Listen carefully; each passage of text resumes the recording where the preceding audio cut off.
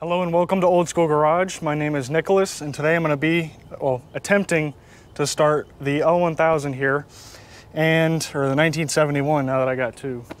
But I'm going to be trying to start this guy today. I've done a ton of work, that's why I haven't posted in almost a month now. I'm creeping up on that.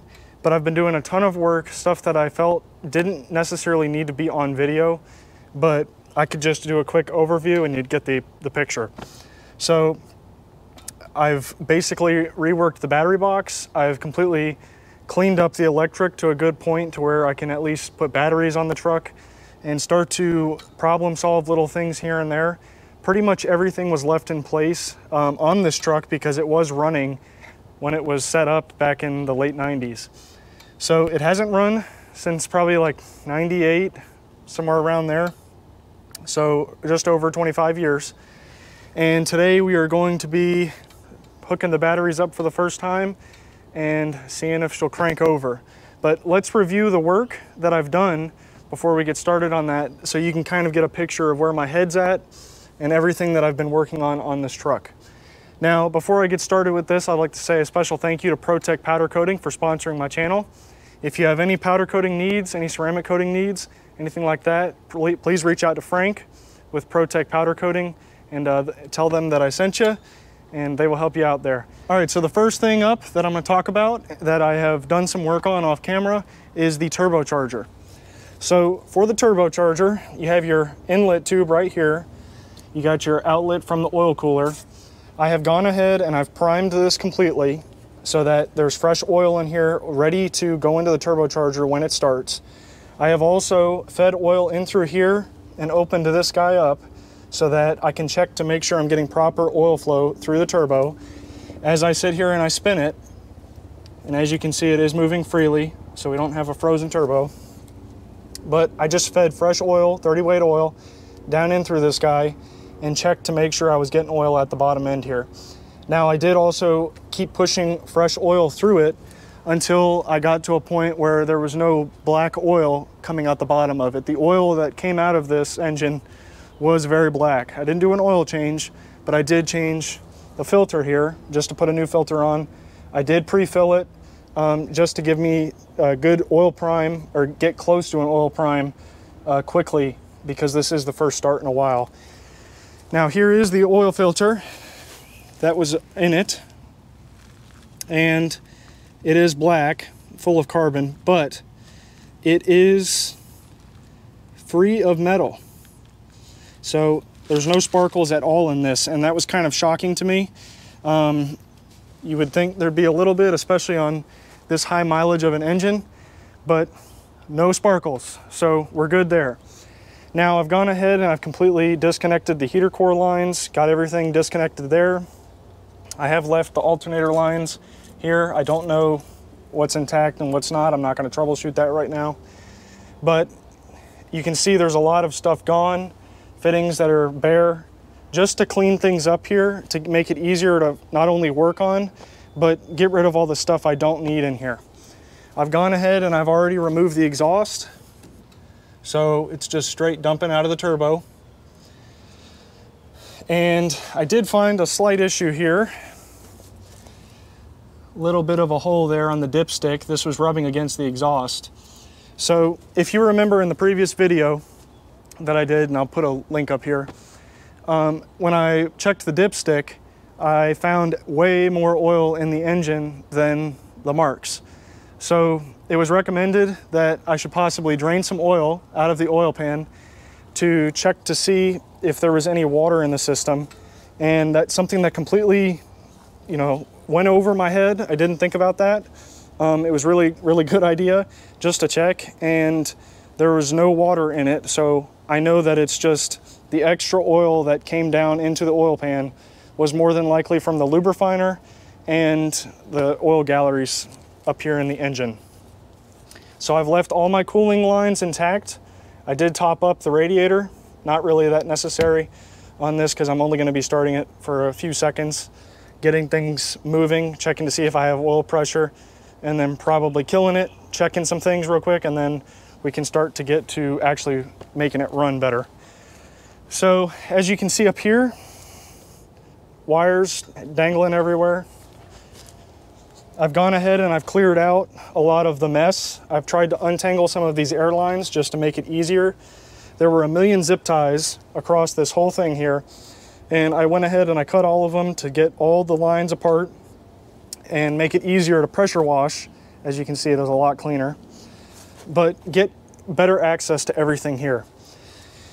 Now I've gone ahead and I've replaced the compressor intake line, the air intake line, just because it was cracked, and I recommend that everyone else do the same just in case they have an issue with the engine running and they can't shut it down with the fuel pump solenoid, the shutdown solenoid. If this is open, you still have air going in. So you can see here, I've done all the fuel lines up. Now I'm not going to do a walkthrough on any tubing bending or anything like that. I will in the future, just not on this. I was trying to get it done.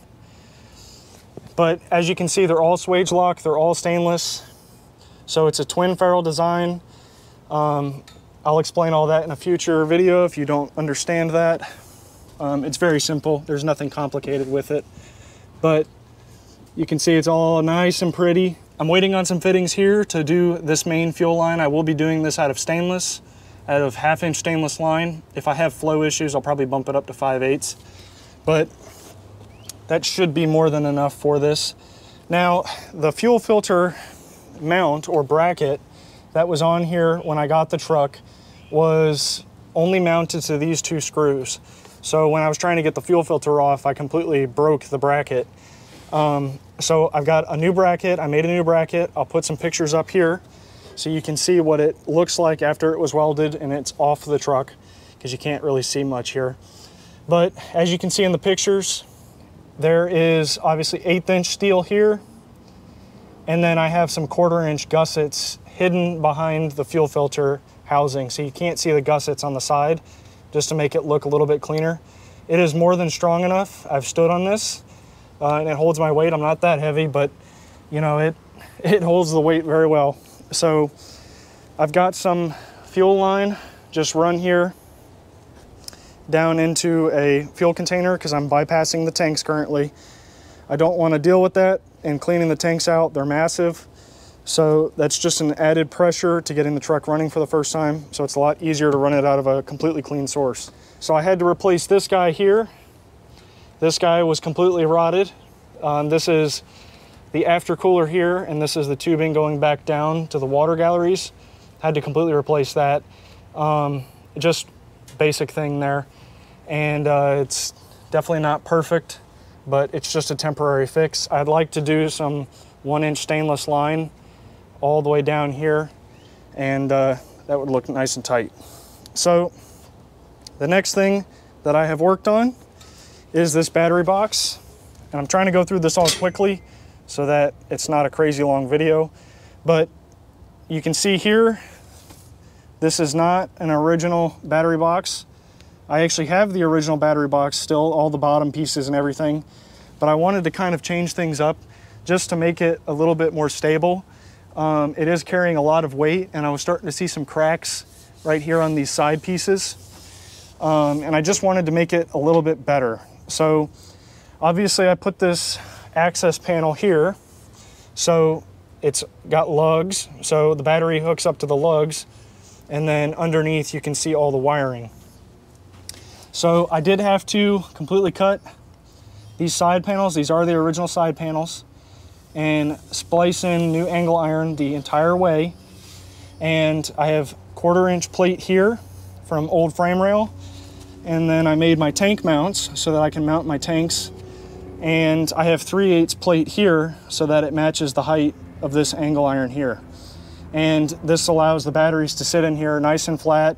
There's no wonkiness or anything like that. I do have some work on this, that's why it's not bolted in fully. I got to do some squaring, mainly on this edge right here.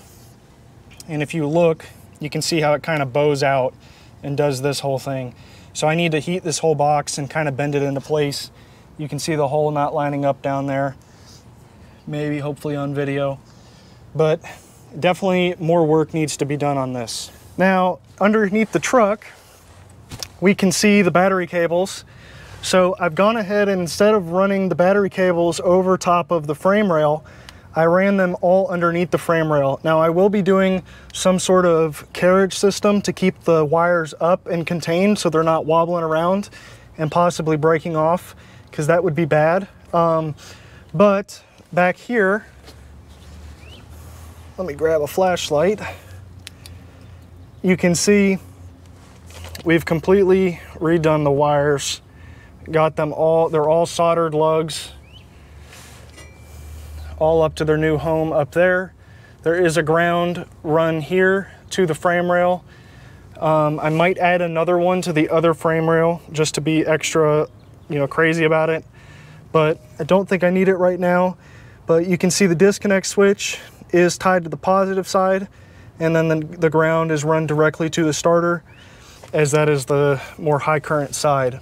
It is supposed to be 1/0 on the positive cable, but I made it 2/0 all the way around just to be extra about it.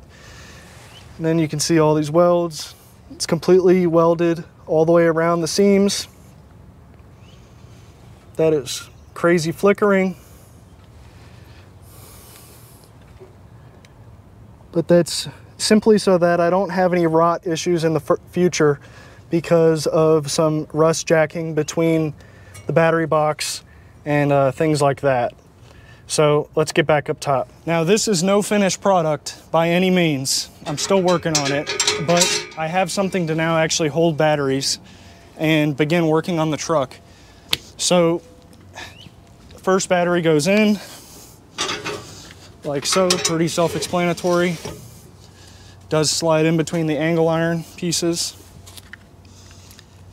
Second battery goes in. We're gonna drop a piece of rubber, 1/4 inch rubber between the two to help eliminate chafing between the batteries. Make sure they're pushed forward. Now we're gonna take our little rubber pieces. These will be glued to this stainless bar or tie down, but as of right now they are not. Take a piece in here.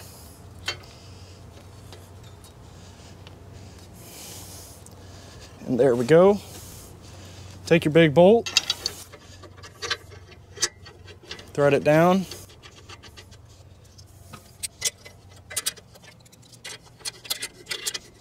Just want it snug. And then we're gonna run this guy down.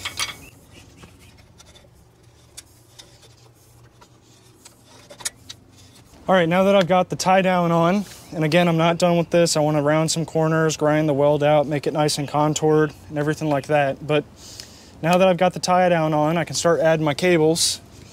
And so we've got our negative side, got our positive.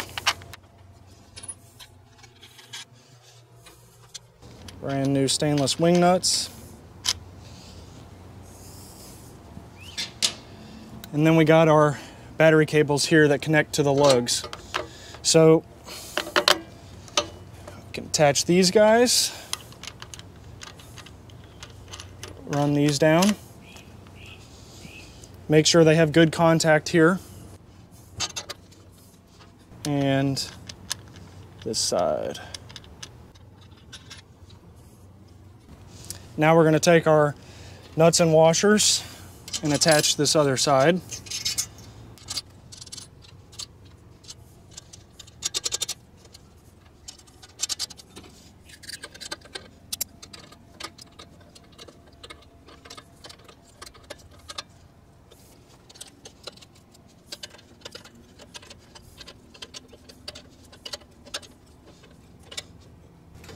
All right, now we push our covers over.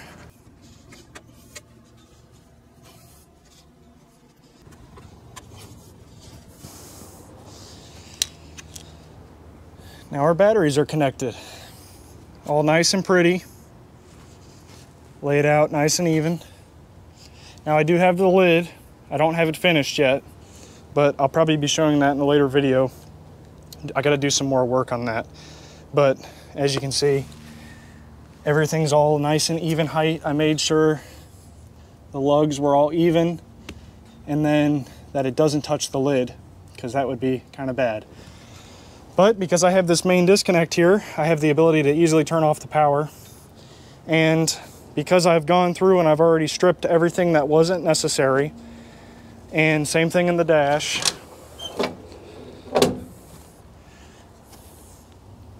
I've already made sure everything's disconnected, or if it's arcing out, you know, that it's not touching anything, just to be extra safe. But the next step in turning this truck on will be doing this guy, and then looking for any arcing anywhere, which doesn't sound like there's any. And I've got this guy disconnected, so it should only be getting power to here, and then possibly through the gauge cluster if it hasn't been modified.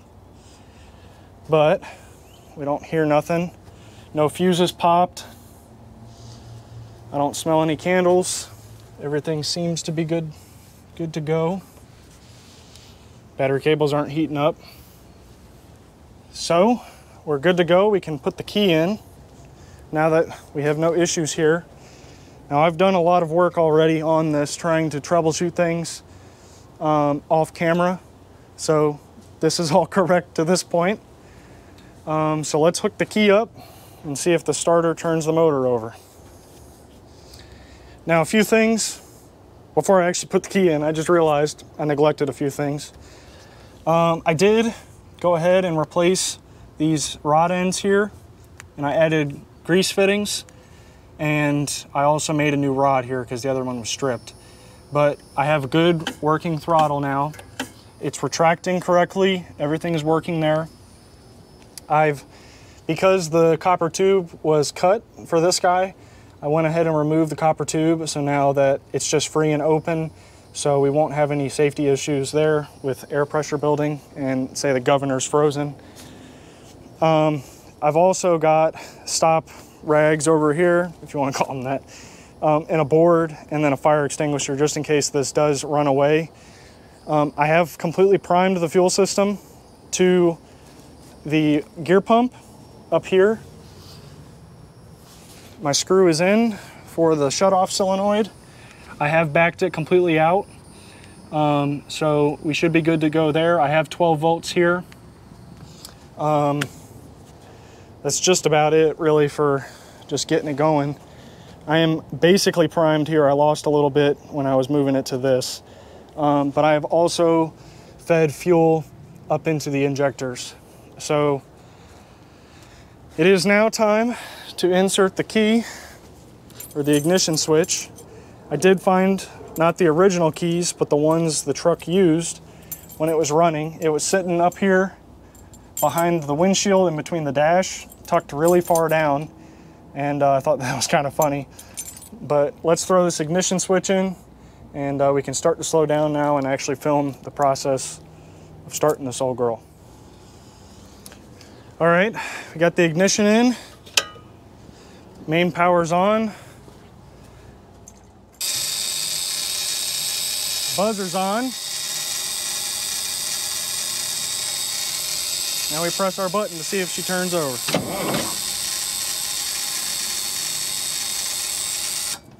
All right, that was pretty healthy. So I've already gone ahead and I've turned this motor over multiple times by hand just to confirm. Obviously the turbo is moving, so that was the pre-check, if you will.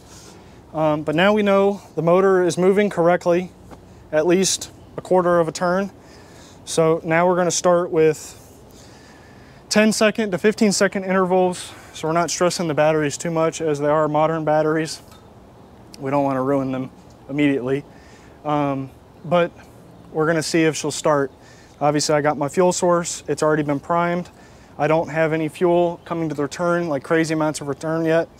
So we shouldn't have too much return. But we're gonna go over, I'm gonna move the camera to the turbo side so you can see that side where the exhaust is. And we're gonna try and fire her up. It is in neutral. The parking brakes are deployed. The clutch is free and it's moving. So we're all good to go there. Now I can kind of show the more fun stuff. So let's go check that out. All right. Let's see if old number 9 will fire.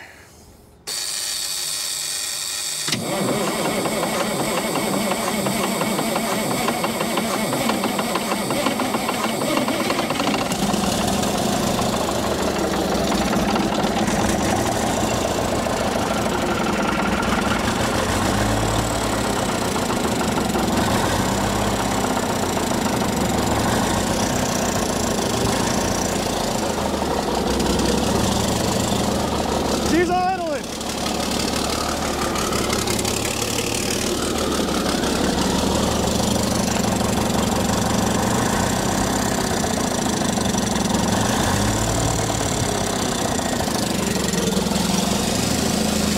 Let's see if we got oil pressure. We got oil pressure, 40 pounds.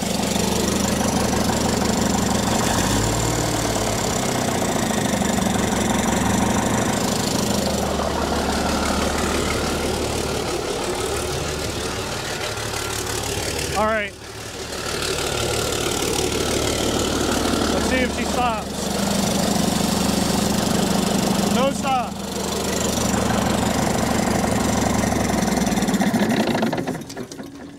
So we don't have any electric stop. I had to mechanically shut off the fuel pump. Man, that's exciting.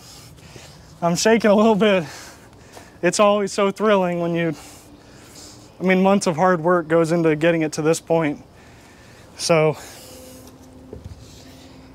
we don't have any leaks except for out of that priming plug, which, okay. I need to tighten that up. No leaks out of my fuel line. Let's tighten her up. Let's see if she'll start back over again. All right, we let her sit for a few minutes. So we don't have a proper stop, so I had to turn this guy out. You turn it counterclockwise and it'll stop the engine. So we got to make sure this is back in. Otherwise it won't start. There we go, bottomed out. Let's see if she fires over.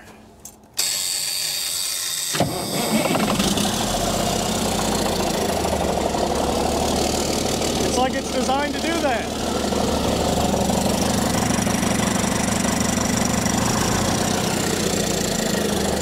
Very responsive. Emissions compliant too.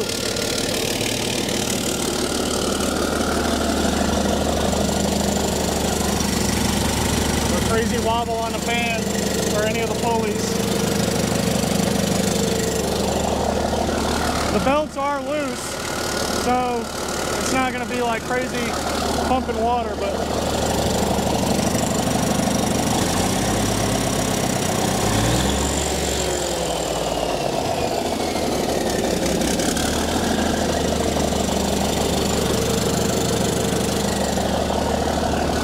maybe should have wore safety glasses.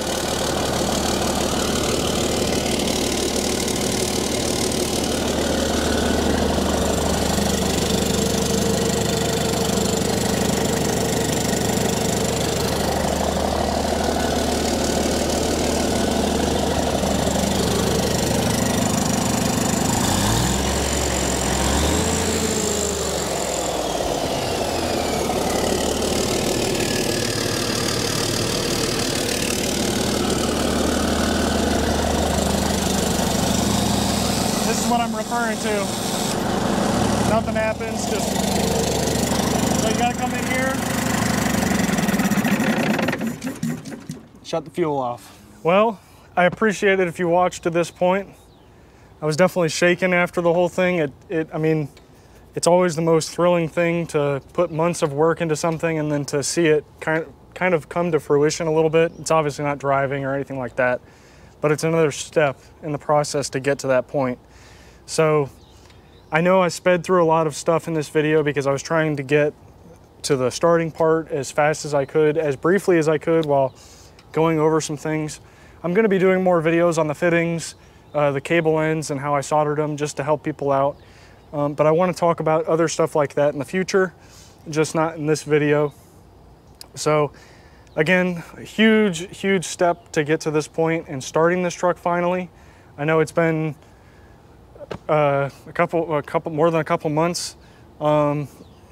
It's been a lot of work to get to this point. It's hard to imagine back to it being a car hauler and, you know, all the Stewart frame attached to the back of it and everything. So just looking at it now and how different it is and how much farther ahead it is than when I first got it, it's always a good thing to think back on that kind of stuff and kind of reflect a little bit.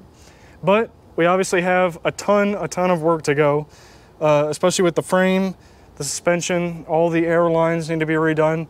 I will be keeping a lot of that stuff original, like I'm gonna be doing copper lines throughout the truck. I wanna return it back to copper lines, take a lot of the flex lines out and do proper bends and everything, make it look nice and pretty. Because I think that, you know, that kind of stuff has been kind of lost. Even when you look on the $100,000 show trucks and everything, and well, a lot more than $100,000, but you start to look at them and they all got flex lines or, you know, the stainless braided line, and it kind of takes away the history of these trucks and how a lot of trucks started. Even the older trucks back into the 40s, 30s, you start to look at them, and I say late 40s, but you start to look at them and they got copper lines, and it was all very industrial and way overbuilt for what it needed to be. Now, obviously there's been improvements and things have changed through the years, but it's cool to look back on these as time machines and truly appreciate what they were and what people had to go through when they were maintaining them or driving them and stuff like that. So again, we're gonna start troubleshooting some things. I'm not getting coolant into the engine block, so I gotta see if the thermostat's stuck. So a bunch of different things like that. That's for another day. It's just a good day to finally get the truck running. And I'm just overly ecstatic about it. So if you want to see more of this truck and then all the other Dodge trucks and everything, please do not forget to subscribe. The subscribing is what makes the world go round here. And I love reading your comments, especially you older guys out there that, you know, rode in these trucks and actually had experience and millions of miles in these trucks. I really enjoy reading what you have to say about these things. And even if you didn't drive an L1000, you know, the ugly duckling of the trucking industry, if you drove a Kenworth, or I don't care. It's cool to hear your stories about a lot of these diesel engines and trials and tribulations that you experienced through the years. I really enjoy hearing that stuff from y'all. So again, thank you for watching. Don't forget to like, comment, subscribe. Still a lot to go on this truck, but we'll get there someday. So y'all have a blessed one, and Chrome don't get you home.